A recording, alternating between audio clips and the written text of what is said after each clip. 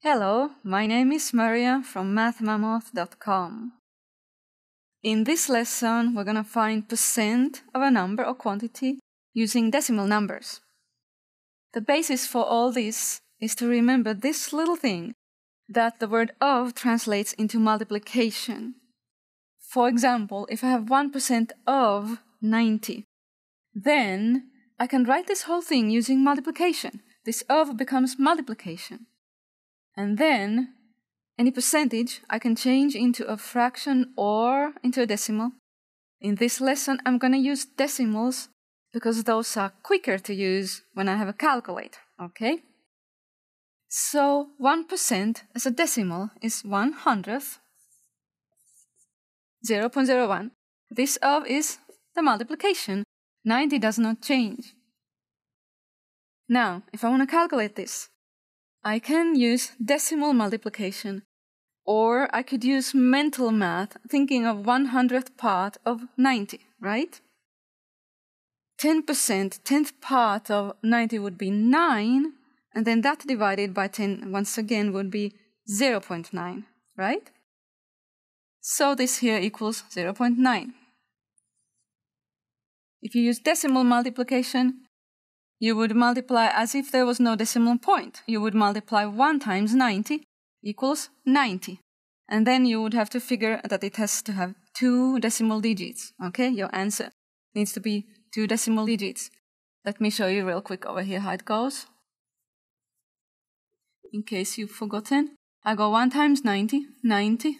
Here's 2 decimal digits, so this needs to have 2 decimal digits. The point has to go here, and then it can be simplified into 0.9. Now, here are some difficult-looking numbers, so I want to use my calculator. For that, I will think of this of as multiplication, and this I will change into a decimal. 61%, 61%, 61 over 100, 61 hundredths, right? 0.61, 61 hundredths. This does not change. And now the calculator. Okay, 0.61 times 4913, and we get 2,996.93. Find 8% of 51,200 meters, which is of course 51 kilometers, 200 meters. Now, how would you do that? You want to change this into a decimal, 0.08. This, think of it as multiplication. This does not change. Okay? And we get 4,096 meters. So that's easy, isn't it? Over here, we're going to do those translations the other way. In other words, I have here some decimal multiplications, and we're going to write them as percent of something. This would be the of. And 700 does not change. The decimal 0.09 or 9 hundredths is, of course, 9%.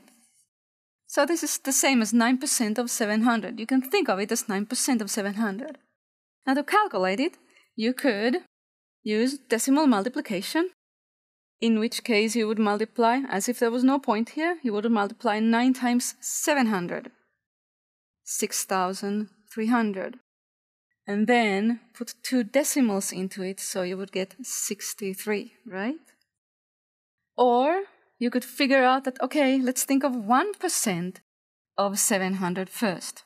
1% of 700 is just 7. And so 9% is 9 times that, 9 times 7. 63.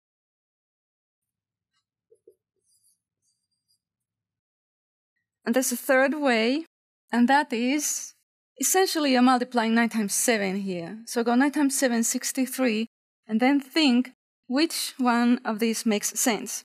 Is the answer going to be 630, 63, 6,300, 6.3? You know? If you can figure out which one of those answers is the reasonable answer, then all you need to do is 9 times 7 and then think, okay? This time it was 63. 0.4 times 50.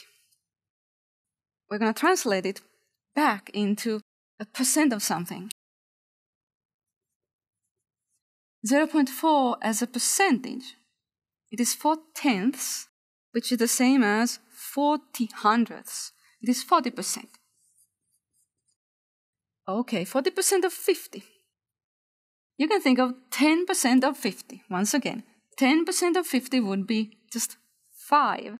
And 40% is 4 times that. 4 times 5. It is 20. 1.2 times $80. All right, this would be the of. How about 1.2 as a percentage? Now 1 is 100%, so 1.2 is 120%.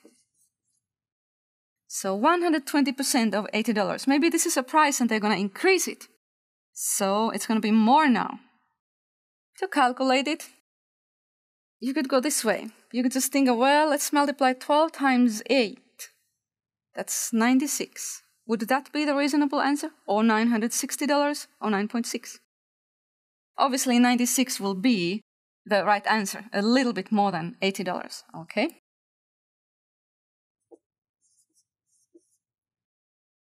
Over here, we're surely going to use the calculator again. But let's translate it back into percentage of something. Can you see how? This time our quantities here, the decimal 0.21 is 21/100. So this is going to be our percentage, 21%. And I can do that because if I multiply numbers, I can always switch the order of multiplication. Now though, when I use my calculator, I'm going to use this. I'm going to use the decimal times the number or vice versa.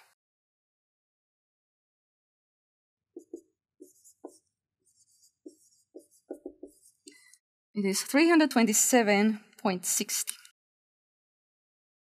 In 2008, the world had about 6,688,000,000 people. Of those, about 20% lived in China. How many people was that? Okay, we basically need to just find 20% of this number. It's a big number, and I'm gonna represent it using a variable, a letter, okay? Because it's such a long number to write. So we need to find 20% of, I'm gonna use the letter P, population, okay? We need to find 20% of P. And I can think of several ways to find this. Can you? Now, one way, as we've been talking in this lesson, is to change this into a decimal, 0.2. And this is times, and then comes our number, and then we can use the calculator. Can you think of 2 other ways? One way would be to first find 10% of that number, and then double that, right? So, to do that, to find 10% of the number, I would divide it by 10. P divided by 10, and then take double that. And then one more way. 20% is a certain easy fraction, right? It is 1/5, right? And to find 1/5 of this number means dividing it by 5. So yet one more way is to take the number and divide it by 5. Okay? These 2 are the simplest to use, least amount of punching buttons, so to speak. I'm going to choose this one now and calculate it using the calculator. Okay, we have 6688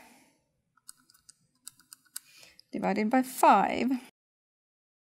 And I get 1,337,600,000. Okay, we're all done with this lesson.